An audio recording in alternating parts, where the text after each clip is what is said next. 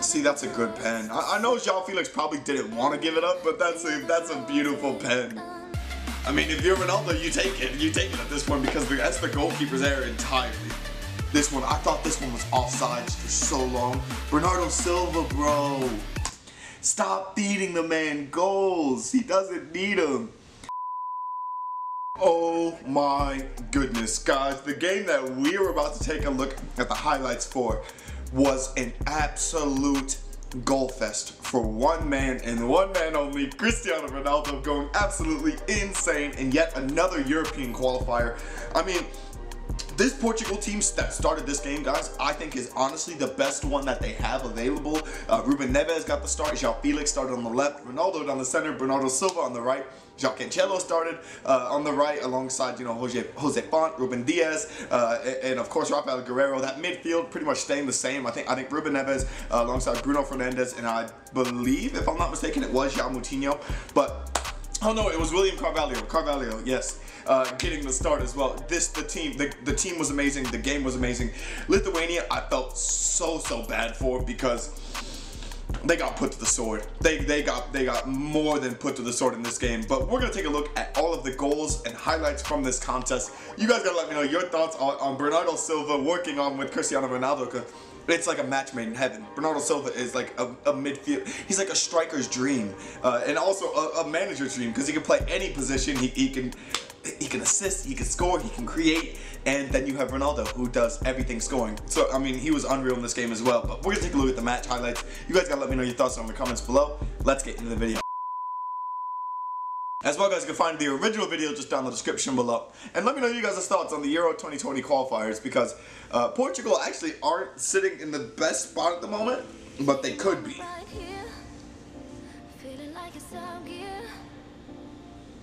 See, that's a good pen. I know Joao Felix probably didn't want to give it up, but that's a beautiful pen. And the Portuguese faithful traveled. That's the Lithuania goal. I give props to Lithuania. They did not shy away from Portugal at all in this game. They stayed focused. They stayed on it. They stayed in their back pocket pretty much the entire game. It was just a matter of I mean, Portugal are the better squad.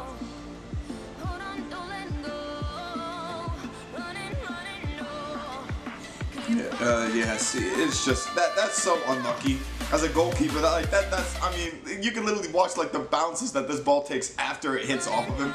Like it's really unlucky. Because I mean, it is goalkeeping error. I would call that probably the only shout for an own goal. But I mean, if you're Ronaldo, you take it. You take it at this point because that's the goalkeeper's error entirely. Like it just bounces off of him. It bounces twice off of him. If you're a goalkeeper, you have to A, see it, A, save it. This one, I thought this one was offsides for so long. Bernardo Silva, bro. Stop feeding the man goals. He doesn't need them. But like, he sits perfectly, like onside until the last moment. That's like the speed that Ronaldo has. Is disastrous for other teams.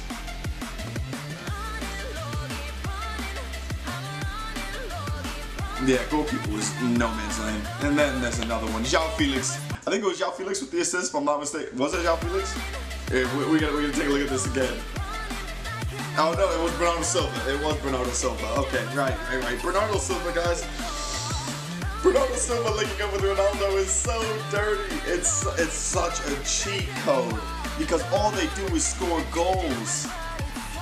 Oh, and this defending is atrocious. The fact that William Carvalho scored a goal from barely touching the ball is it's demolished. It's just a soil on the name of Lithuania is what it is, and I feel so bad about it. But I mean, Cristiano Ronaldo goes absolutely berserk on Lithuania. They win 5-1 Portugal. They destroyed in the goal difference. They moved back to second in the group, I think, in the Euro qualifiers. If I'm not mistaken, because they won the UEFA Nations League, I believe they automatically qualified, but I don't quite remember how that works. I think they just win it. But at the moment, the defending Euro 2016 champions are riding high in the international break. They are still absolutely killing it.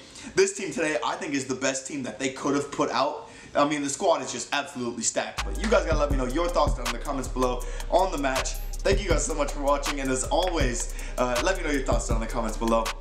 Peace.